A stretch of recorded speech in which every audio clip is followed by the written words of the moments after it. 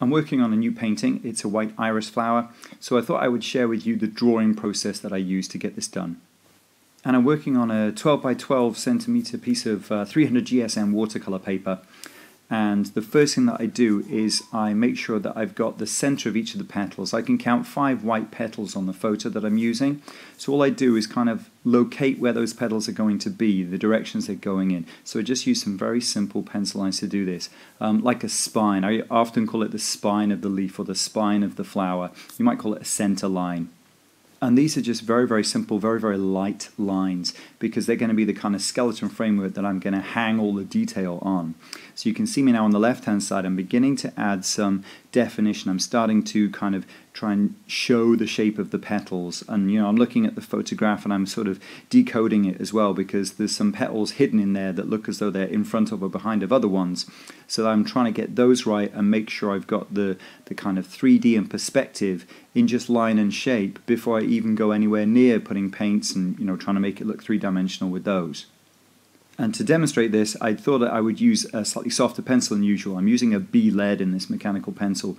Usually I draw things using a 2H pencil, especially when it's watercolor, because I don't want the pencil line showing up. I want the watercolor to show the edge of shapes and leaves and flowers and petals. I don't want the pencil lines to do that. So I really try and work as lightly as possible so they're really, really not going to show when I add the paint. So usually I'm using a 2H, but I thought I'd try and demonstrate this using a B, and hopefully I'd get a slightly darker line that was clearer for you to see, but it's still quite faint, I admit that. And I'm sorry, it's just old habits die hard, and I'm just so used to doing it as lightly as possible. Even with the B lead in here, I think it's still a little light.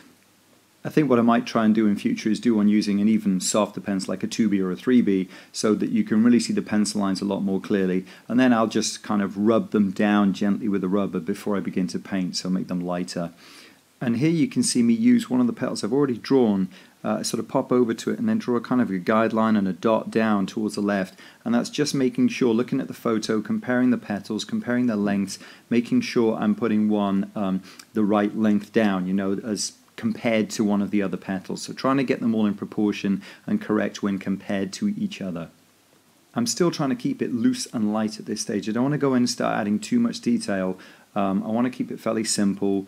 There's always time for that later. I want to try and make sure that basically I've got all of the leaves and the petals in the right places and the right positions first before I go in and do what I call a refining stage and adding much more, you know, detailed shaping to the basics that I've got so far. And it's at this point where my daughter decided to wake up when I was trying to get this drawing done while she was asleep. So I had to stop it and come back to it later.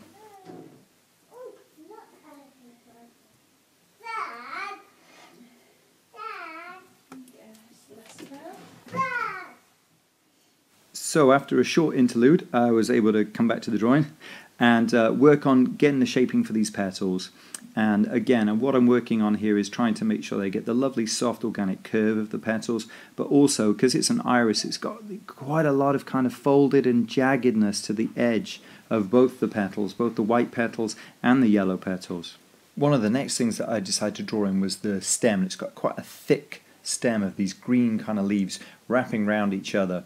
Because I'm trying to work from left to right in the drawing, because I'm right-handed. I don't want to try and smudge any of the work that I've already done. So after putting in the kind of the central lines, the spines of each of the leaves and petals, I've tried to work from left to right as best as I can. It doesn't always work that way, but that's what I was trying to do. And again, that's just to avoid smudging, which is even more of a consideration when you're using a softer pencil, like a 2B and upwards. You know, they smudge at the drop of a hat.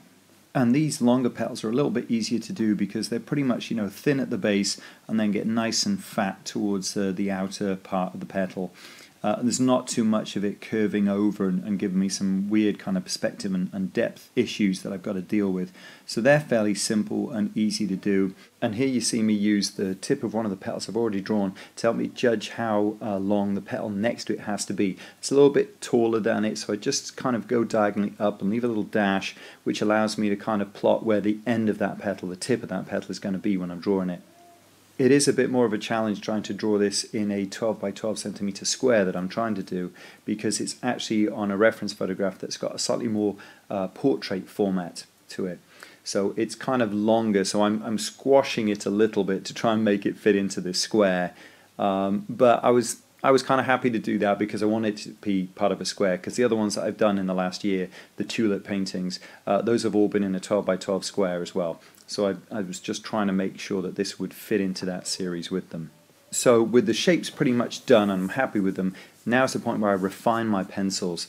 And what I mean by that is I'm looking much more closely at the shape of the petals in the photograph, and I'm trying to use the pencil to make those make the individual shapes of each petal and leaf much more defined and much clearer than just leaving it as a basic kind of bold shape. So hopefully you can see as I'm working my way through this, the petals and the leaves are beginning to look more like they are the petals and leaves. And the iris has got, like I said, those very jagged kind of edges, a very distinctive shape to the edge of their petals. They're not smooth at all, so I'm really trying to show that through the pencils at this stage, and also tweak some of my 3D shaping and make sure it's a lot clearer before I start to paint. I don't put in any details on the leaves, such as some of the lines and creases, because I want to do that when I actually get to the paint, and I want to use maybe a fine brush to put on some of those little lines and creases that you always get in a petal as it's like growing and beginning to unfurl. You'll get those, but I want to put those in with paint later. So my main aim here is to make sure that the shapes of the petals are accurate enough for me to start painting confidently, but also I'll look at this before I start to paint, and if I think some of the pencil lines are a little bit too heavy, a little bit too strong, I can just take a putty rubber or a soft eraser to them and gently rub over it. I'm not looking to rub it out, I'll just rub over the pencil lines, basically kind of just trying to fade them out a little bit before I start to paint. So that's pretty much it. That is how I would go about drawing any of the flowers that I ever draw and then paint. I hope that this was useful to you. Don't forget to subscribe, and also leave a comment below whether you found the video helpful, something else you'd like to see in future. And also you could check out my last video, there's links below for that, and that is basically showing in real time how I had to go at doing a magnolia flower using the Winsor & Newton pigment markers, in particular the white blender pen.